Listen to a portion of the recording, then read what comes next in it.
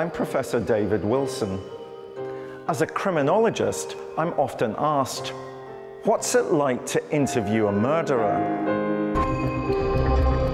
As you can see here, everything in this room is audio taped. To answer this question, I'm going to take you on a journey into the dark heart of the police interrogation room. Using cutting-edge lip-sync technology, we'll bring to life the actual taped confessions of some of the world's most notorious killers. I put tape on her mouth, held it there so she couldn't breathe. And bring you face to face with evil. I felt sick looking at him, knowing what he did. And along with forensic psychologist Professor Michael Brooks, I'll analyze their interviews in unparalleled detail. Her skull gave way a little bit. She was there immediately unconscious. Their wicked words, now seen spoken for the very first time, will never be forgotten. So I didn't suggest to him that we kill her on Sunday, but I knew that she had to be gone.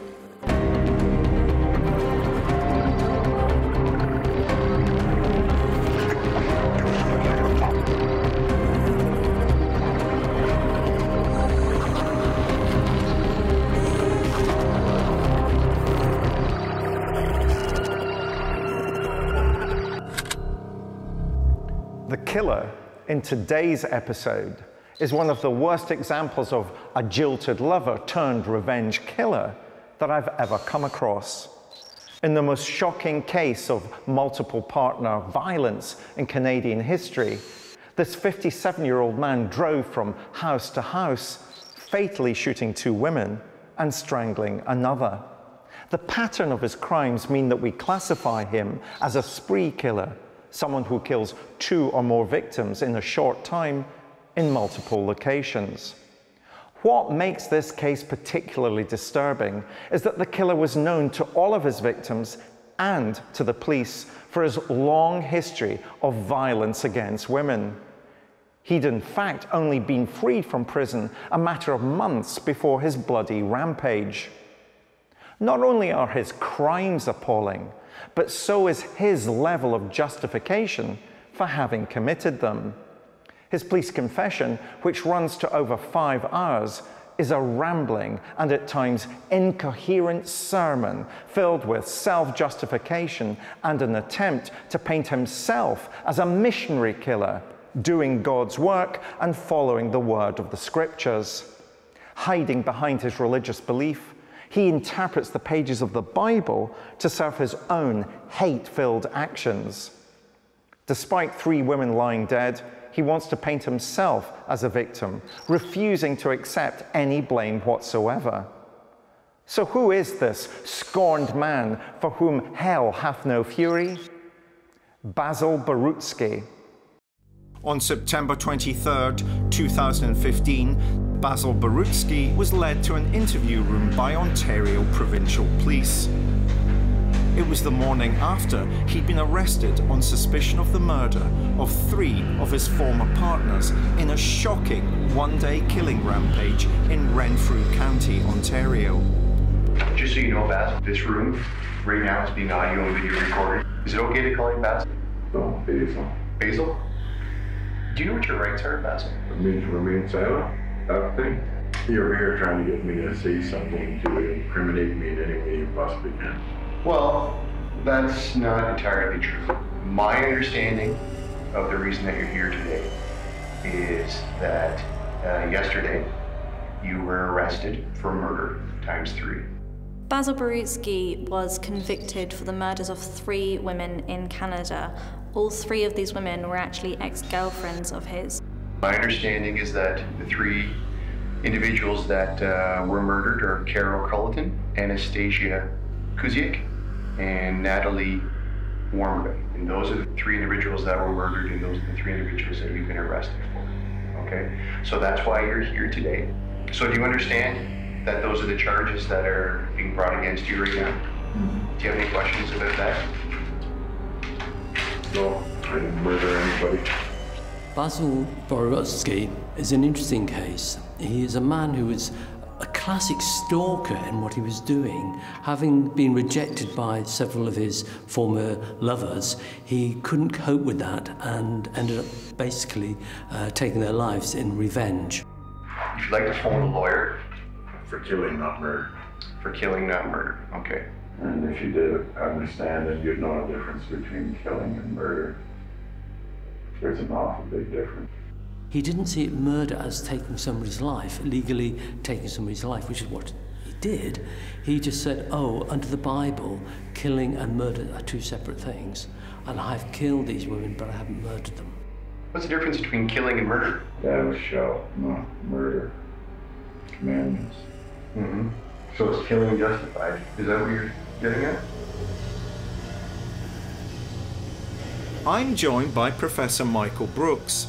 In his long and illustrious career as a prison psychologist, Michael has sat and listened to many murderers and experienced firsthand the mind games they'll play. Thou shalt not murder. You know, this is very serious. And therefore one shouldn't in any way trivialize it. But do you think that Basil Borutski is a kind, caring, God-fearing human being? Not by his actions, no. And so by his actions, 3 women die. He refuses to call what happens to them, though, murder. He uses the word killing instead, and then cites there being a biblical reason for using that phrase. Well, he's seeking to justify his actions and to minimize what he did as the perpetrator and to put all the blame onto them and their actions and that they caused him to do this. I think he has deluded himself at this point to where he believes that the difference between murder and killing is that murder would be wrong and killing would be right. I think with a lot of serial killers, you tend to get them manipulating things like the Bible to their own needs. So they'll read into things that aren't ordinarily there, that most people would read and understand. It's interesting how you made the distinction between murder and killing. What that would suggest is that you have some kind of justification for what you've done, which it's also been my experience is always the case. He was brought up with a religious background, as would have been common at that time, and I think quite clearly he's taken literal meanings out of the Bible, rather than actually look at the ethos behind his action. His presentation of Bible verses to justify what he's done is desperation. He needs to be the one in the right. That's absolutely typical of somebody whose life is shaped and driven by a revenge narrative. What matters to them above all else is that they are in the right. Well, one of the reasons I'm also here, Basil, is that I'm sure you're aware of the gravity of the situation and the seriousness of this investigation. I certainly am, given that you've been arrested for these crimes. And there are no more serious crimes than murder. I didn't murder anybody. That's right, you killed somebody. Correct? Killed 3 people, actually. The way in which Basil refuses to have his actions defined as murder shows how what he's done is driven by this revenger narrative. The thing when a revenger narrative is activated, when a revenger narrative develops, is that the actor genuinely believes that he is in the right. Everything that he then does is justified by what has been done to him previously. It becomes a mission to rectify that, to right the wrong that has been done. So, in terms of Carol and Anastasia and Natalie, would you say you killed them or murdered them? I killed them because they were not innocent. You could see a kind of angry, self-righteous, deluded vindication going on there. They were guilty. I was innocent. It's a pattern that remained consistent with him. I done nothing wrong. Basil Borutski is a kind, caring, God-fearing human being.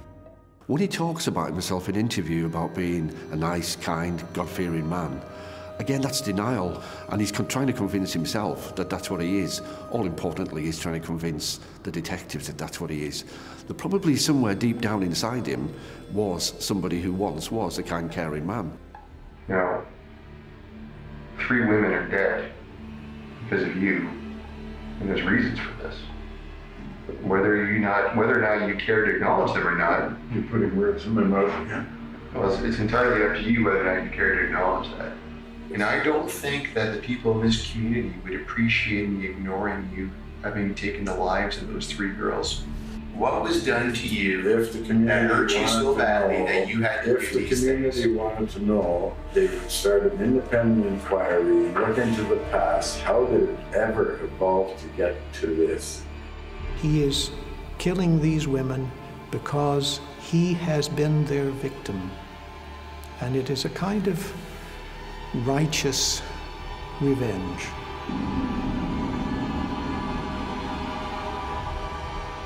As the interview progresses, it becomes clear that Borutski is not willing to accept any blame for his crimes. He's determined to paint himself as the victim. Playing the victim is a common ploy amongst killers, and they claim victimhood for a variety of reasons. It allows them to justify the abuse of others, and also serves as a coping strategy for them when they're under pressure to reveal the truth. As a means of justification, Borutski frequently tries to hide behind his religious beliefs, but his interpretation of the scriptures is as flawed as his logic. But little by little, the interviewing detective is soon able to start extracting the facts of what happened on the day the women were murdered, the very fact of which means any defense Borutski has constructed in his own mind is utterly preposterous. Like I said, this is a difficult road you've chosen here. Why are you doing this just to prove a point? Is there not some other way? All these women here that have slighted you or lied to you in some way, cheated on you, and you've killed them all. I don't know what happened. I was reading the Bible the night before. If you go to my house, there's 3 Bibles right on the coffee table. When he was interviewed by the police, it was almost like he was giving a sermon, preaching a sermon. And he talked about religion, he talked about the religious aspect of his life and what was right and what was wrong in his own mind. He talked about the crimes, but he performed almost like an entertainer, if you like. He'd got this audience in the room, interview room with him, and he knew that this was his opportunity to tell everybody what he was all about and what his own beliefs were. I hadn't slept in days, everything was going haywire. And I was talking to the crisis people and trying to get help, and I need somebody to talk to, and nothing. I got no one. Well, to know that you've done nothing wrong. All I remember was going to sleep, or I don't even remember going to sleep, and then I woke up.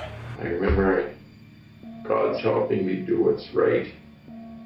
I remember God saying, not saying, God never spoke to me. I remember thinking. Basil says that he hadn't slept that night at all, and he claims that really he can't remember much of anything about that day, except for driving to Carol's lakeside cottage, repeating Our Father and Hail Mary over and over again. I kept saying, God, keep me safe. And I remember thinking that God is really helping me, because when I went to Carol's, Carol walked right outside.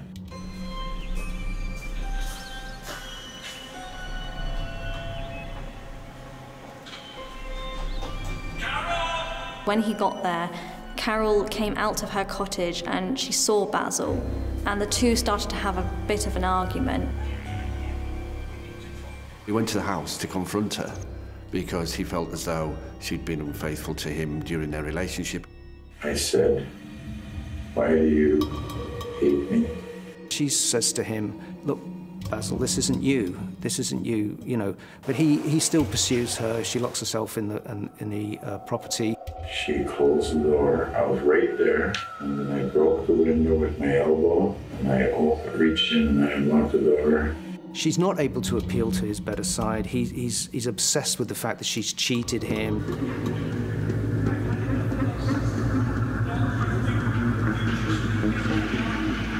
When she says to him, "Leave me alone, I just don't want you in my life," he explodes. And once he was inside, Carol really had nowhere she could go. He broke in and then saw a TV cord, cable, and managed to put that round her throat.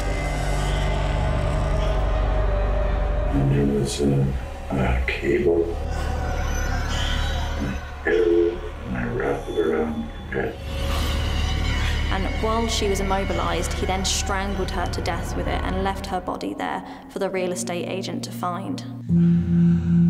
It's possible, this is speculative, that the intimacy of the strangulation perhaps dissipated some of the fury in him, but I don't know. Perhaps it was too personal, perhaps it caught him up, but that doesn't really explain why he would then go on. Did you take the gun with you to Carol? Yes, I took it everywhere with me then, until I dropped in the bush there. In a sense, using the gun against the other women was a more violent act. I don't know why he did it that way. I don't know what the significance of any of that was. He then immediately jumps in the car with his shotgun. He stole her car, and then during that journey from that house to the next venue that he was going to attend, which was another partner, he drove there and he was saying Hail Marys and he was praying to God and said that God was there with him and helping him do this. I remember I was confused. I remember saying the Our Father over and over and over, and I was driving. He just felt now that he was on some kind of vendetta almost, that he was going to clear the world of these people because they were the guilty ones, they were the people who'd lied and betrayed him. And I'm not religious. I'm not religious. I am spiritual. Spiritual? There's a big difference. I understand what you're saying. I understand what you're saying. This isn't the Basil I know. Do you buy any of that? I don't believe these behaviors can just magically appear overnight. But the manifestations of them are new and unique in his life, and there's an element of disassociation in terms of his description of what occurred and how he felt. So he's separating out what actually occurred to how he's interpreting and feeling and dealing with the consequences of that upon himself. But he's still denying personal responsibility. He is not saying, I did, I shot, I pulled the trigger. He's saying the coil went round her head, the gun went off.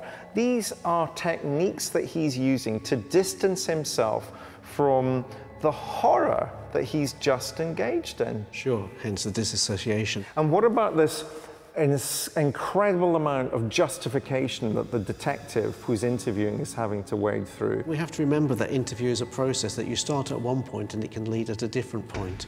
So people go through different stages of emotions, they go through different levels of recalling, and where he started off by minimising completely his involvement and seeking to justify it. But I just want to go back to the idea of him saying, God, keep me safe. He was saying prayers as he went.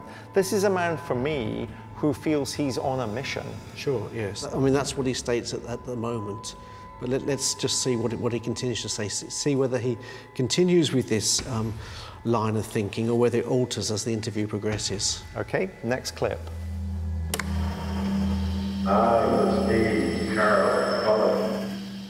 Anastasia came along. Well, I knew Anastasia way longer than Carol, but I treated Anastasia like a daughter. She was a friend. She lived in my house with her boyfriend. He has the critical additional humiliation that the woman has now taken a new boyfriend. He comes out of jail and they humiliate him. She went back with her boyfriend and she's laughing. She does all this to me. She'd even sit on my lap. He said, Basil, it's psychological. She's more like your daughter.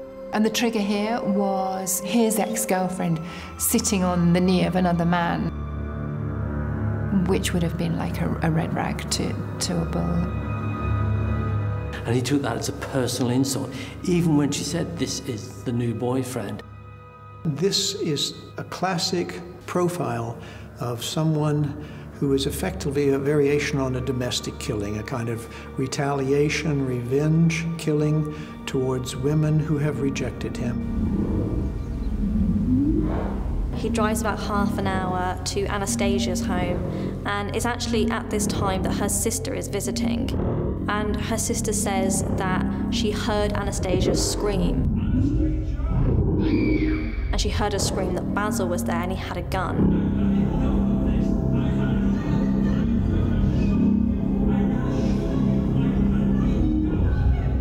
Pursues Anastasia with a shotgun. The poor sister has to flee and hears the shot.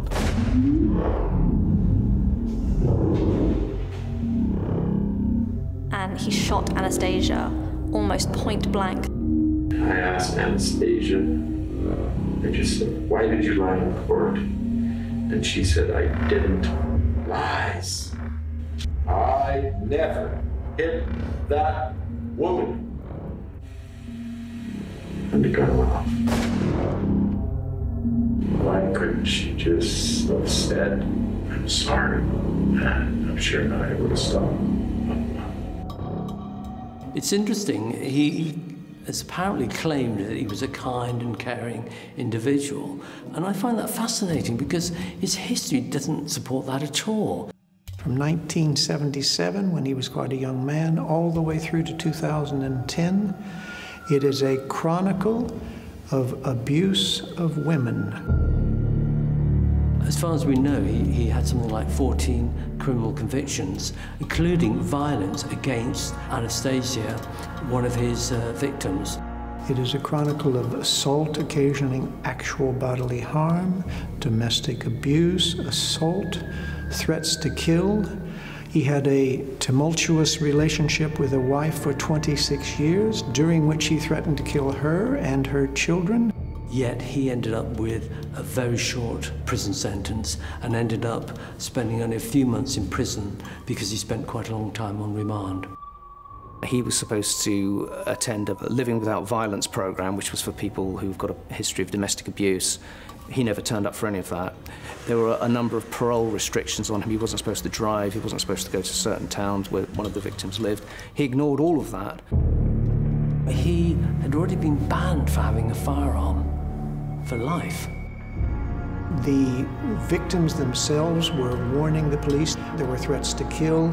There was sufficient evidence there that this man was a serious risk of killing, of extreme violence, and those warnings went unheeded. I think without any shadow of a doubt, this was always going to happen in his life. There was going to come some point where that volcano that had been building up and simmering for years and years throughout his life was going to explode, and it was going to be catastrophic. Nobody fucking listens to me. Nobody helped me. Nobody. And I was not lying ever. Nobody. Michael, what I'm interested in this case is, do you think it's domestic violence that's driving this case? Or do you think we should see him better through the lens of being a spree killer? I think it's sort of interesting to explore whether this was spree killing or not. You mentioned in the beginning, could this be domestic violence? And somewhere it's in between, because normally with spree killers, it's a random assault against people that you don't really know. He knew the people that he was killing. It was very deliberate. It wasn't random. And he just perpetuated those killings against 3 key people in his life, as he now says in this, because he thinks he wronged them. Now, I'm not sure whether that is spree killing or not, or whether it's linked more to domestic violence and justification of a violent act. But it's an interesting one to explore in terms of definitions around domestic violence and definitions around spree killers and their victims. In normal instances of domestic violence, it's all about control and power, and the abuser ordinarily likes to continue and keep that going because it gives them that satisfaction and that security. It's all based down to insecurities. What we're seeing here isn't a domestic violence scenario. What we're seeing here is somebody who has developed a much deeper angry narrative, vindictive narrative against women, believing that he's been wronged by women and now being driven to seek his revenge. So it's an absolutely horrific morning. I think in terms of domestic abuse, it's probably the worst day in Canadian history.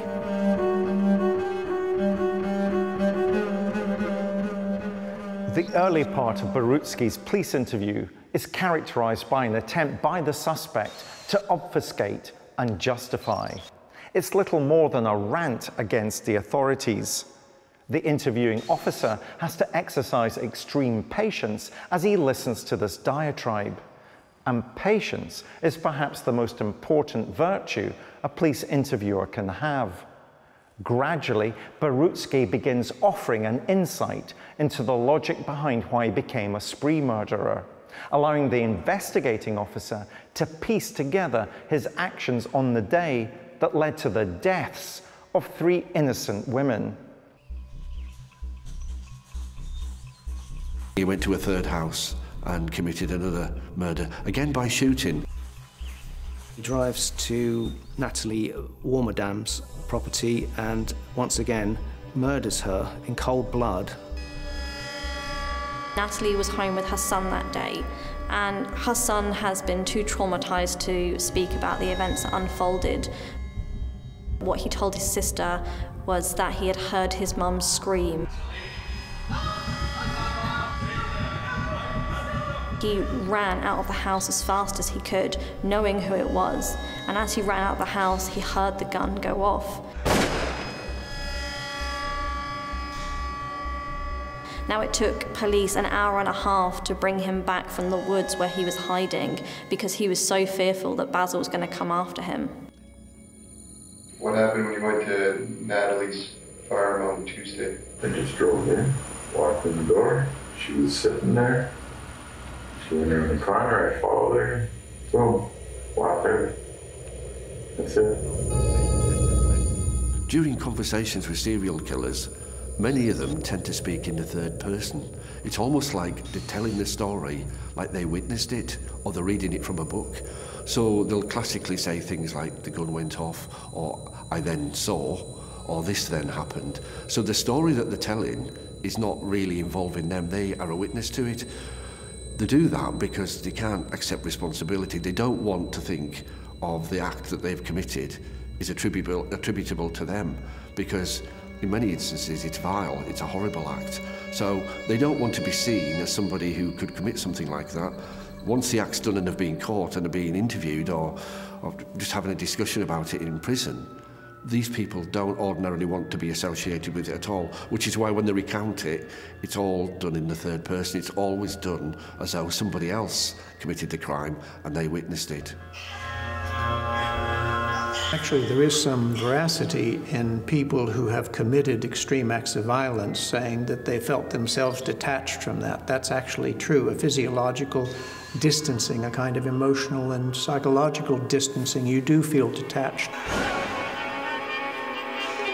It happens. It's repeatedly recounted by various murders I've interviewed down through the decades. But it's also a vindication. It's also part of the mitigation of culpability. It wasn't him that did it. It was this other self who was driven to this kind of momentary insanity or derangement, again, by the unfair persecution of others. And it was funny, it was like I wasn't even pulling the trigger on the gun was just going off. It was just like, boop. Boom, walk there. That's it.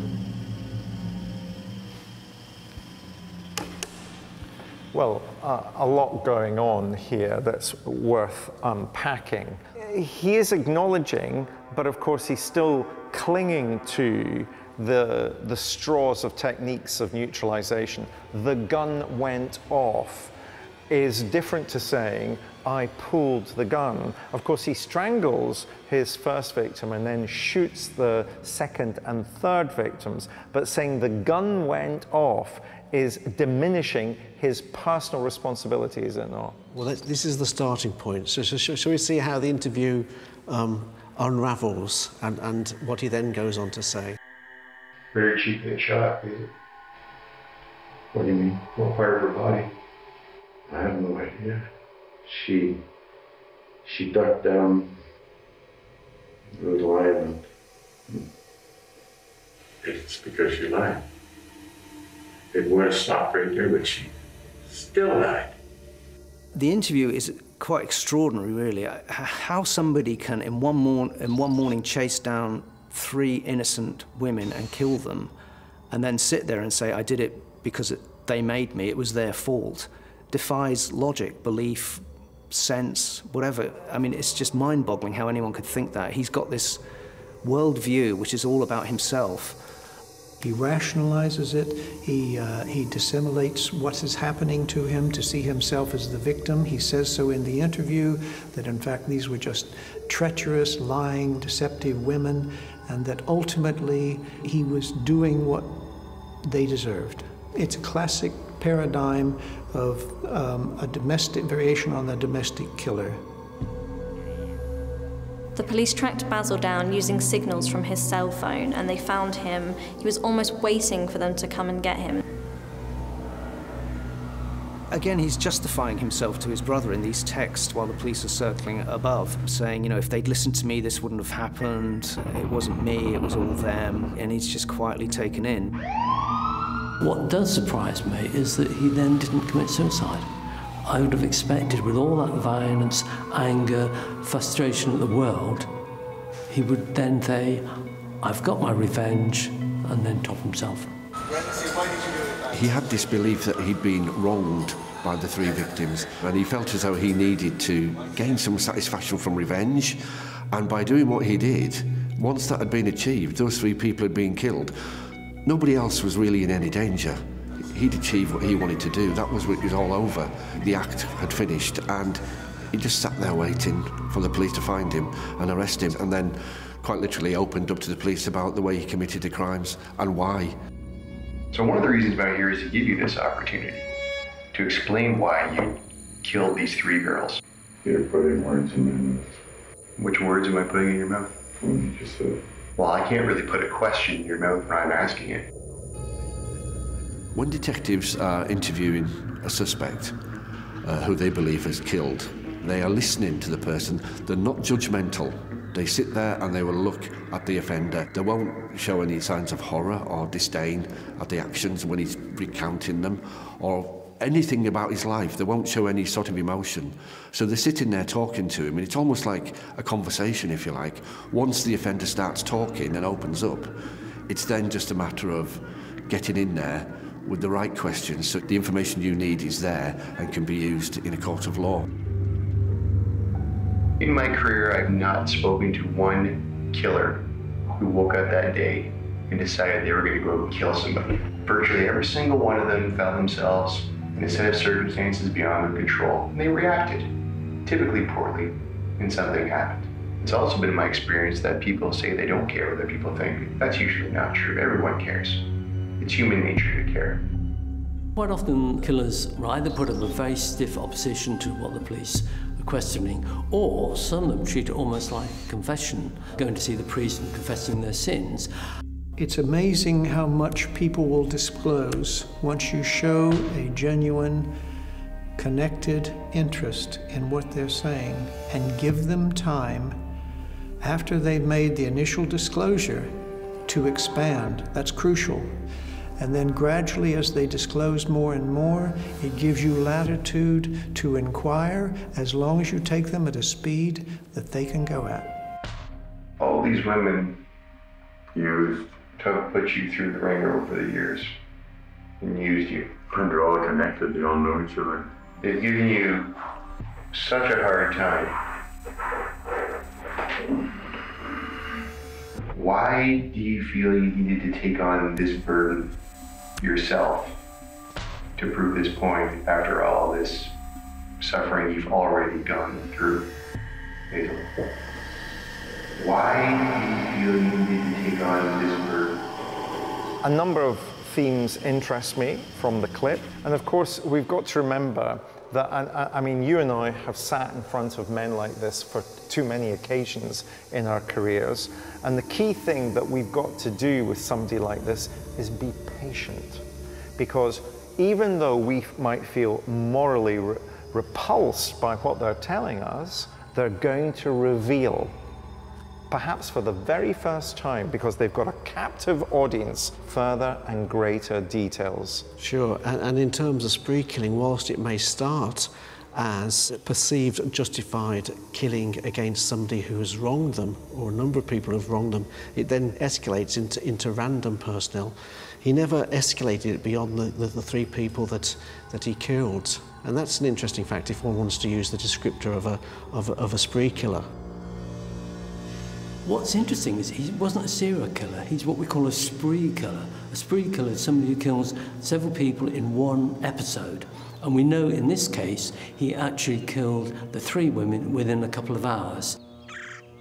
One of the things about spree killers that separates them from serial killers is that most spree killers want to get some revenge. It can be revenge on individual victims, as in this case, or it can be revenge on society in general.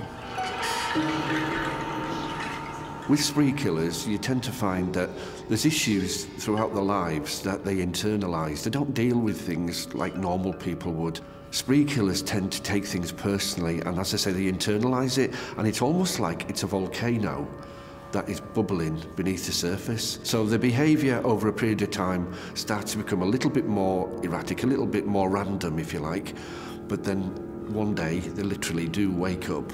That's when you get the carnage that normally happens.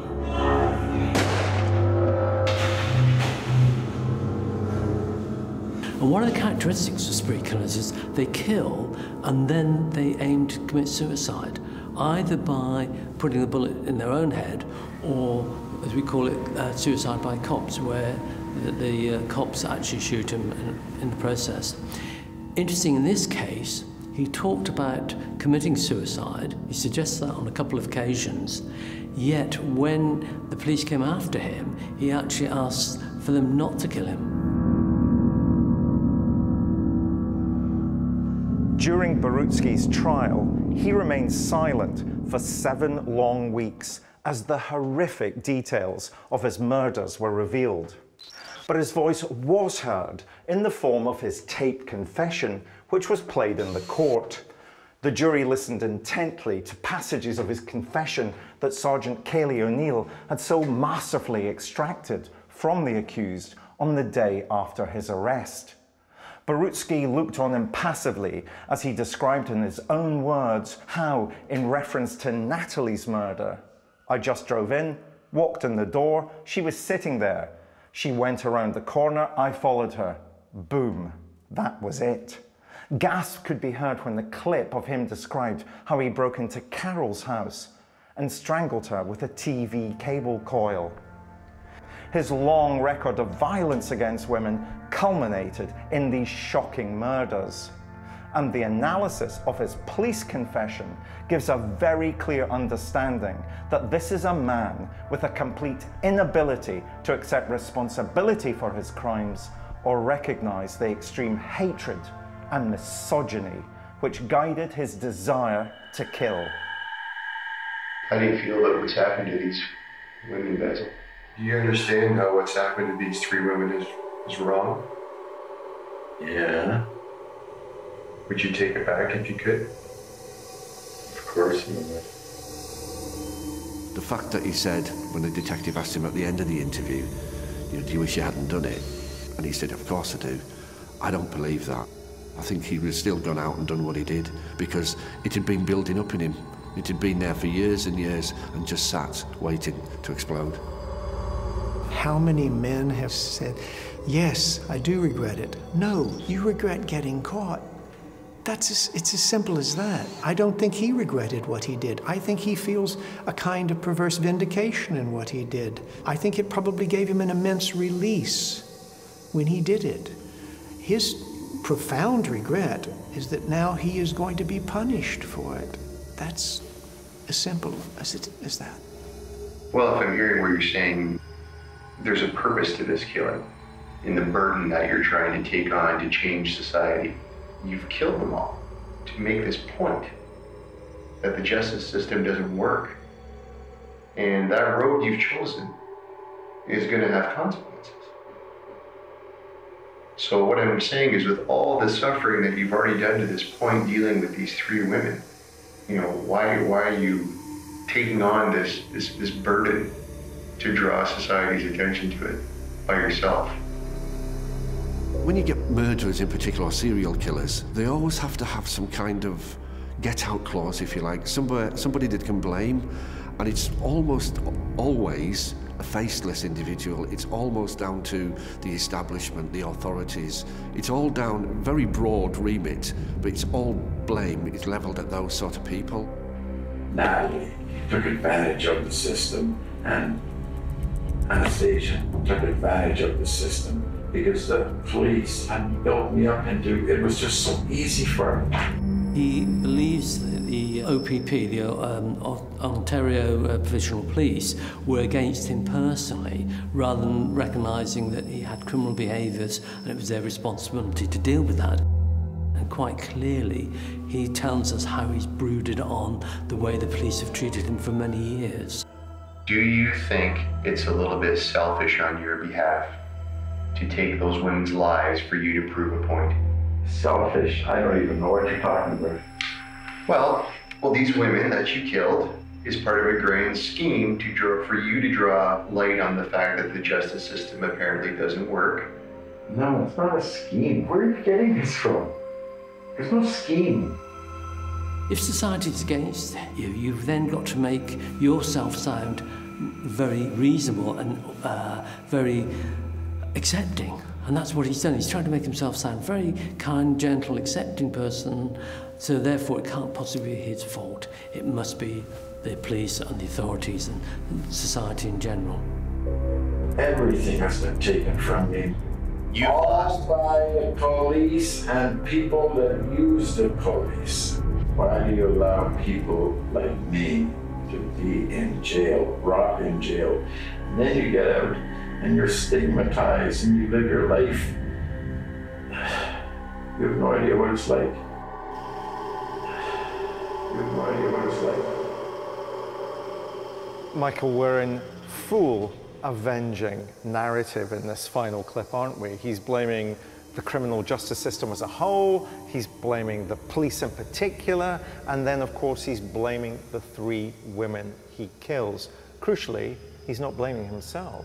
No, I think this is the start of a long process, either an interview or if you're wanting to work with him therapeutically within a prison setting, you'd wanting to move him from this position where it's sort of total denial and blaming everybody else to an acceptance of responsibility for what has taken place. And you and I have seen that in the work that we're engaging with offenders, that offenders can start at one point, but actually as you work with them, as you talk with them, as you get them to understand a bit more about what's taken place, then they gradually start to share a little more about how they actually think and how they actually feel, and begin to accept responsibility for their offence and their actions. But this is never a quick and easy process. But Michael, there will be literally hundreds of thousands of men like Basil Borutski in Canada who feel that somehow they didn't get the rub of the green, who feel that somehow the community, the criminal justice system, the police have ganged up on them and unfairly treated them. Sure. But those hundreds of thousands of men don't take the lives of 3 women. Absolutely. So you'd be wanting to find out, well, what were the triggers for him? What actually caused him to do that? Borutski was sent down for the murders and is destined to spend the rest of his life in prison. It's where he belongs. Why? Because his police confession clearly demonstrates that he's a man with a complete inability to accept responsibility for his crimes or recognize the extreme hatred and misogyny which guided his desire to kill.